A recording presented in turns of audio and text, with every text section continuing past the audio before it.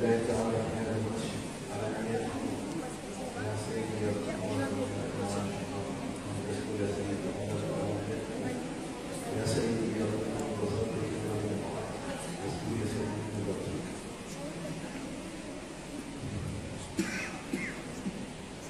Allah subhanahu wa ta'ala grant us the blessing of ziyarah to Rasulullah sallallahu alaihi wasallam in his barzakh in Medina, which is the most biggest, most important barzakh of all. The barzakh of the Prophet sallallahu alaihi wasallam extends from Medina to all other barzakhs of Anbiya, Awliya, Wali, and Muslimin, and what we do not know. The Holy Prophet sallallahu alaihi wasallam visits and is seen and heard and speaks and communicates and gives good news and shows his cheerful face and his good pleasure all over the world, the Awliya. And one of the Awliya, who is also a scholar from the line of Sayyidina Abu Bakr as-Siddiq, Ibn Allan as-Siddiq, a scholar from Damascus. He has a book about the Prophet ﷺ feeling creation. He feels creation. He's everywhere in creation. And he said that there is not any moment or space. There is no space of time or of location where the Holy Prophet cannot go. He can be everywhere. Rasulullah sallallahu alaihi wasallam is seen by different people from all over the world at the same time. So there is no difference also between seeing him as they want to try to make a difference between yaqaza and manam. Seeing him in dream and seeing him awake has the same reality. Because Prophet ﷺ said, if you see me in dream, you have seen the truth. You have seen the truth. من رآني في المنام فقد رأى الحق. يعني the ru'ya is ru'ya sadiqa. So if the ru'ya is sadiqa, that's what matters. Not the fact that you are awake, because it's not a function of you and me. It's not a function of the seer, the one who is seeing. It's a function of the one who is seen. If he allows you to see him, then he is seen to you. And if he doesn't allow you, not see, even if you have the biggest telescopic lens ever invented. Enough. So it is a function of his good pleasure. And there is no way to force this thing. Shaykh Abdul Aziz al-Dabbar, one of the qutubs of North Africa, from the descendants of the Prophet. Shaykh Abdul Aziz al-Dabbar. He was given qutbiyya in his 40s, became qutb in his 40s. And he did not live long. He lived the life Allah gave him, and he died like Imam Nawawi and Imam Shafi'i. He did not reach a long old age, in his 40s. And he was ummi. He did not learn reading and writing, reading books, taking from university teachers or no. he was given this opening. It was a good. He said, if a man has the power to wrestle with bulls and lions, he is that strong. But tries to see the Holy Prophet ﷺ without permission to see him, he would melt. He would come apart, and his being would dissolve from the nur that he would see. He wants to see the Holy Prophet without permission. See, he cannot. Even as strong as he is. But if the Prophet ﷺ wants to make himself seem to a baby, and the baby sees the Prophet ﷺ and play, happy, and no one can tell. No one can tell. Because, Mawlana Shaykh, like I told you before, maybe I mentioned it last time, but Mawlana Shaykh said that, Grand Shaykh, Mawlana Shaykh Abdullah said that all babies are born with kashf. And it stays with them 7-8 days. But Mawlana Grand Shaykh Abdullah, it stayed with him from birth all his life. It never went away.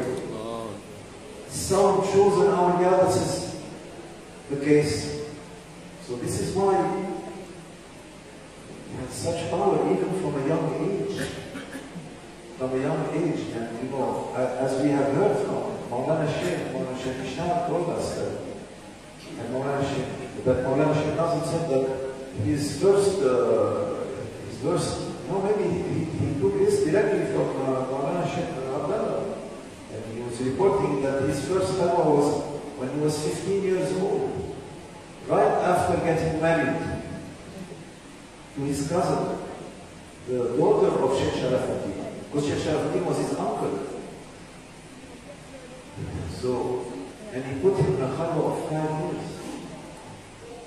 And he could do that. And only the Shaykh can order it. So if the Shaykh is ordering it, the Shaykh knows better than the murid himself how much the murid can carry.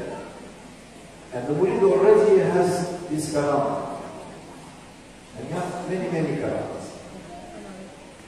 So, and then during that khalwa 5 years, whatever took place of miracles and states and knowledge and levels. And then after that, his Shaykh Sharafuddin told him no more karamat. From now on, your karamat must be ma'al, spiritual.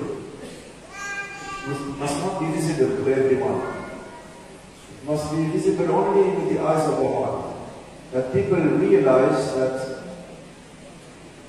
like Mawlana Shaykh Nazim, it is seen with the eyes of the heart. The eyes of the heart, if the heart is asking for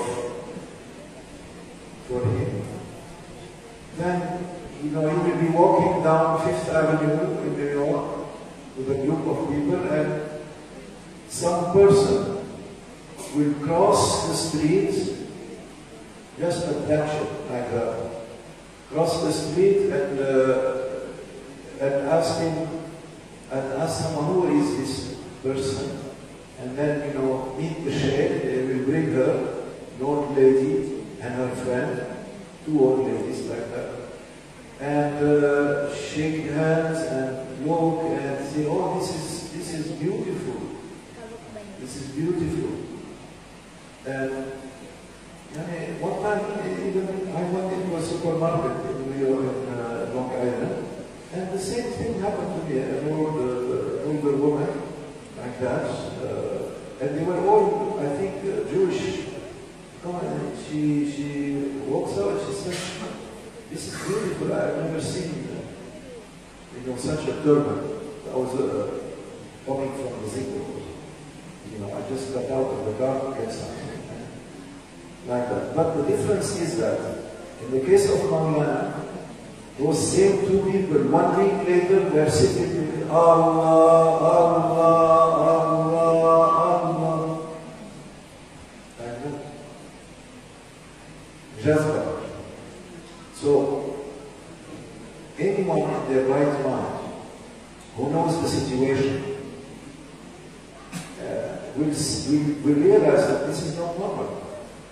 So this is the kind of karama, spiritual karama. It requires just a little bit of working out to realize that this is not something an ordinary thing. Because these people, like Mawlana Shaykh Nazim said, to people who were saying, how come these people, what do they see in you? Or something, like that, aggressive question. And he said, you have to ask them, because they all have education. They all have degrees, they're doctors, they're engineers, and architects, lawyers. I am not doing anything.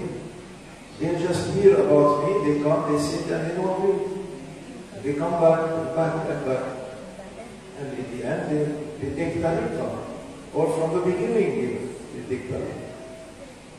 I saw this happen with the mother of a murid also, American murid. Mawlana Shaykh Hisham was busy at the conference, International Unity Conference, Islamic Unity Conference.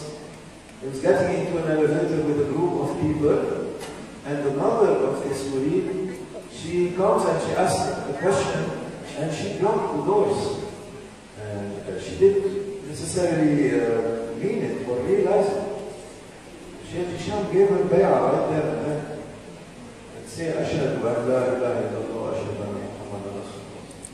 She entered tariqah at the same time as entering Islam. وَمَنْ قَالَ لَا إِلَهَ إِلَّا اللَّهُ دَخَلَ الْجَنَّةِ, entering paradise. So, if you see this with the eyes of your head, even a normal person who is unrelated, see someone all of a sudden, we explain to them that this person has now taken initiation in this Sufi path under this Sufi master and has now become a Muslim.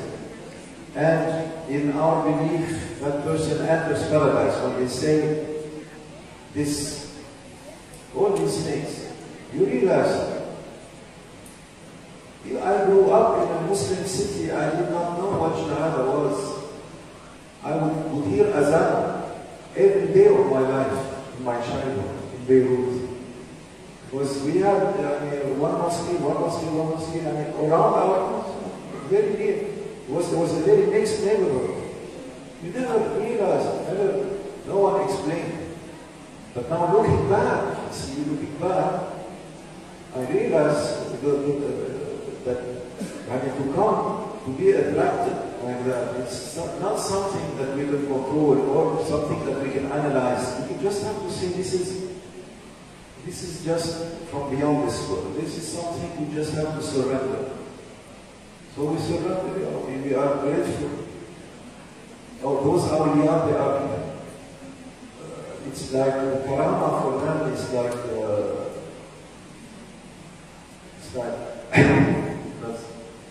as easy as that. See? And they don't rely on it, but they want us to step one step forward and then they step 10 steps forward. Like that. May Allah subhanahu wa ta'ala keep us with them.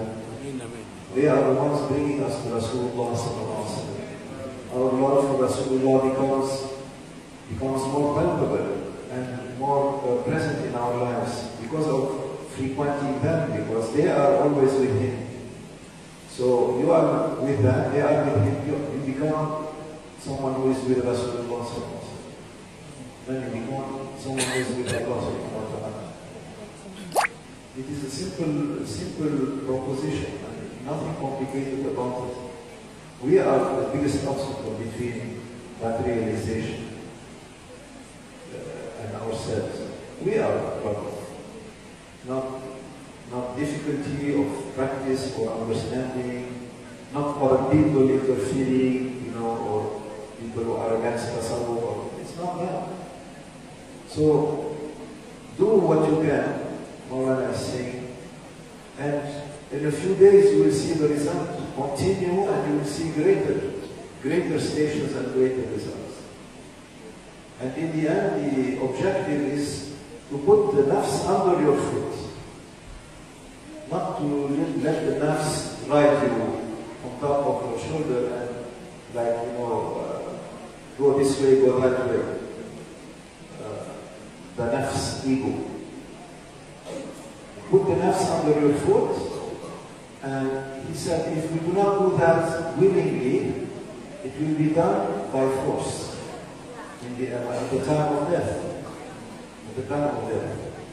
So that's the meaning of die before you die. Die to your nafs and let your nafs be extinct. And Mawlana said, then at that time Allah subhanahu wa ta'ala opens everything for the servant.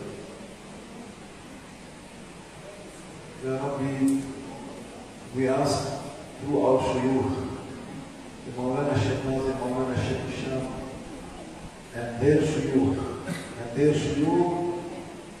all the way to Rasulullah sallallahu alaihi wasallam. These are our wasila, the greatest wasila to reach you, Ya Rabbi, safe and sound from the fitna of this dunya, and to be able to thank you already here in dunya, in the way that you love and the way that you accept.